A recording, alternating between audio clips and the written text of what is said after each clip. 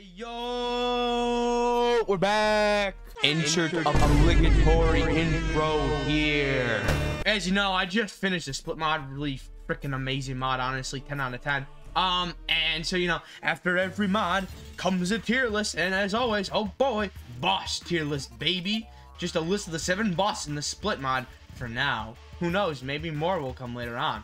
But anyway, let's get right into it. This will probably be a shorter video anyways. But yeah, we have 5 tiers. We have awesome as hell, which are like bosses that just stand out so much that they are like special on their own. Like if there was just that one boss in the mod, it would make it a really good mod, like very good. Fantastic is like, this is an amazing boss. It goes so well. It just doesn't have the awesomeness or the ultra thing that makes it awesome as hell. Good, which is a really good boss, honestly. Like not the best, but not that bad. Okay, which is a boss that has decent stuff in it, and like, you know, it's all right, but it just doesn't make it up there. And meh, which is like, it could be better, it could be changed. Spoiler alert, I don't think this tier will get used. But yeah, all right, as you can see, we have all 7 bosses on the bottom, and I actually did see a video from Dreadsoul about his ranking of the split mod bosses. So I think I'm going to go something with that kind of system where I'm going to look at their character, their actual fight, and the difficulty. Well, okay, that is just a fight. And I guess just how much fun I had while fighting the boss, honestly. So yeah, let's just get into that.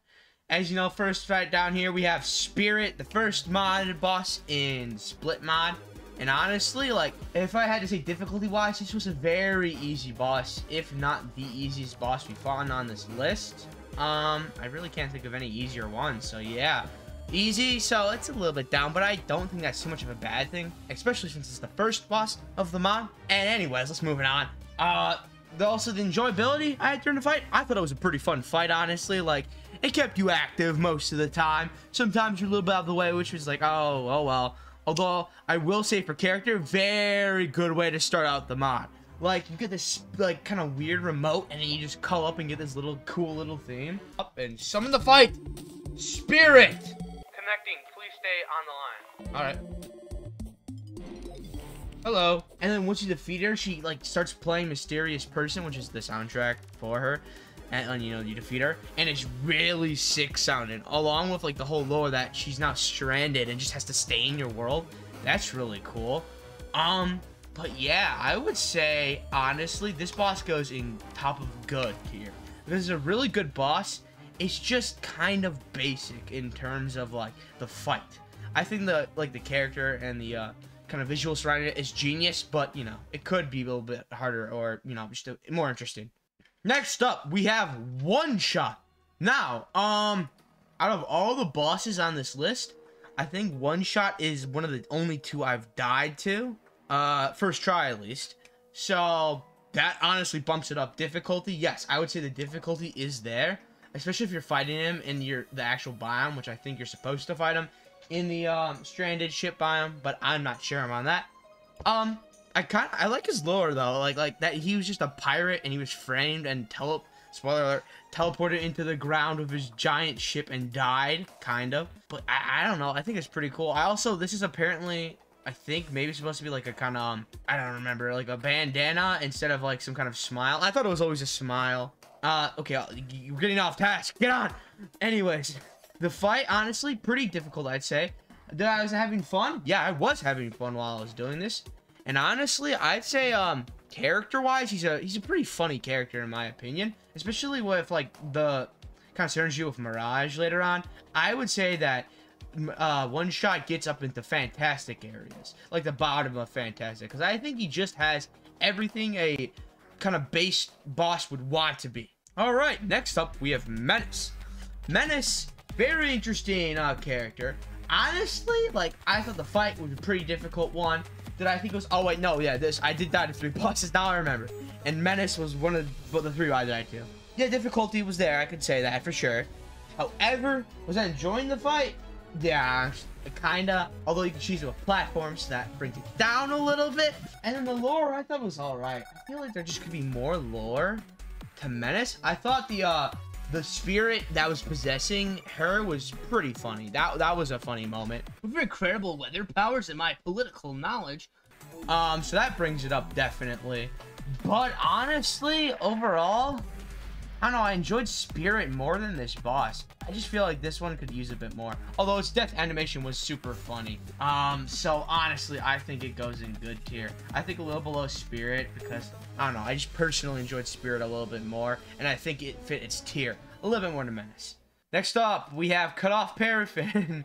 Yeah! Oh, it's our good old friend Paraffin. Oh my god. What do I have to say about this boss? The spawning is really, like, funny. Just like, oh my god, it's the ultimate adversary. Nope, it's just some fairy weirdo thing. And then you fight it, and oh my god, this fight is so much fun. This is a hell of a fun fight. Not only is it fast-paced at certain points, but it also has, like, the funny animations. It has just attacks that are really goofy and cool. But it also is like a little bit serious, like, you will die if you're not careful. And I think it strikes a very, very perfect balance between seriousness and just goofy nature. Lore-wise, yeah, I'd say it's pretty good with lore too. So yeah, because it's a really fun fight. It's just an amazing, like, kind of, actually, yeah, no, amazing fight. A really fun backstory.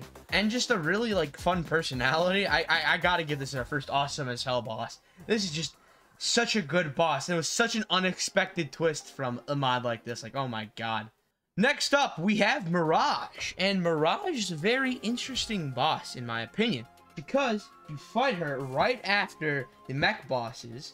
And, okay, unless, you know, you find her accidentally before defeating all of them. Which I did. I think the loot from Mirage is really good. I only got the Dream of the Butterfly, but that was a super good tier weapon. And while I was fighting her, I had a lot of fun, actually. Like, surprisingly, sure, I like maybe I had more fun with Paraffin, but it was still, like, really exhilarating. Although I will say, I think, like, one or two of the attacks were a little bit easy to dodge. A little side note, though, the healing was actually a pretty cool concept. I like how she drinks it, you know, to gain health. And to top it all off, she has a synergy lore with one shot, which is really cool. So you get to actually learn a little bit more about Mirage than you normally would.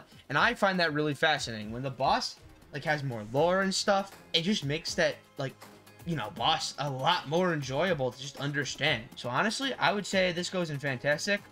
I think it goes above one shot in my opinion. I feel like, I don't know, I thought it was a little bit more difficult. Actually, no, it was not that more difficult, but I felt like the attacks were more exhilarating. Alright, now we move on to a bit of a controversial topic, Insurgent. I know a lot of people think this boss is hard or just don't like it. I liked Insurgent, like, a lot. I thought it was really fun pacing. Its music was amazing. Oh yeah, I forgot about that. All these bosses' music's just up there with Dokoro's stuff. But anyways, Insurgents, like, the theme was great. The fight was super exhilarating. And honestly, like, sure, there was not a lot of lore to it. But, like, you know, personally with my theories and stuff, I like to make lore up, so that was fun. But I will say, that death animation was my favorite death animation of any modded boss ever. Like, the sword just, spoiler, sword just comes down, strikes it right in the head, and it just explodes. That's hella cool. Also, I felt like some of the attacks were choreographed pretty good, except for the skull attack. I think that's a little bit annoying, I will admit. The only thing I think that brings this boss down. And honestly, character-wise, not really much there. And it's kind of sad, because, like, I really like this boss. It's kind of a guilty pleasure.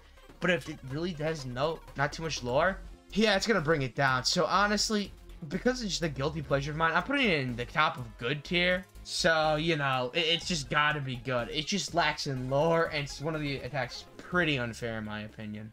Bruh. Alright, we're back. As you can see, kind of got rid of the, okay, man. We're on to our last boss. And this, it blows every other boss on here out of the water, except for maybe Paraffin. But even then, Seth is the hardest boss I have ever fought. Now, that might be a little bit, cap. Not cap as in, like, oh, I'm actually lying, but cap as in, that shouldn't be how it is.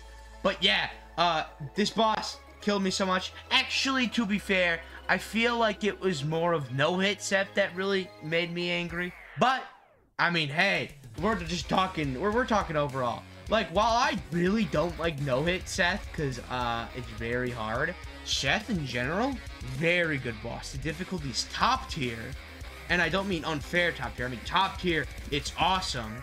Its lore is really, okay, depending on who you are, yeah, no, the lore is fun. Let's just say that. It's like, its loot is absolutely god tier, and you have such a fun time fighting him. Even if you die to him a lot, it's just still a blast, honestly. And so, like, you know, the fact that you're, like, he's presented as the champion of the world, somebody who can't be beaten, somebody who could actually, like, go up against the Moon Lord and fight him and kill him. But we did it. We killed him, and flawless. So that tells you that when you fight this boss and kill him, you feel like a god. And that's what I think a great Terraria boss should do. Make you feel like you have done something that is just so difficult, you feel like you could do anything after that. So honestly, that is why Seth is the best boss in the split mod. No cap.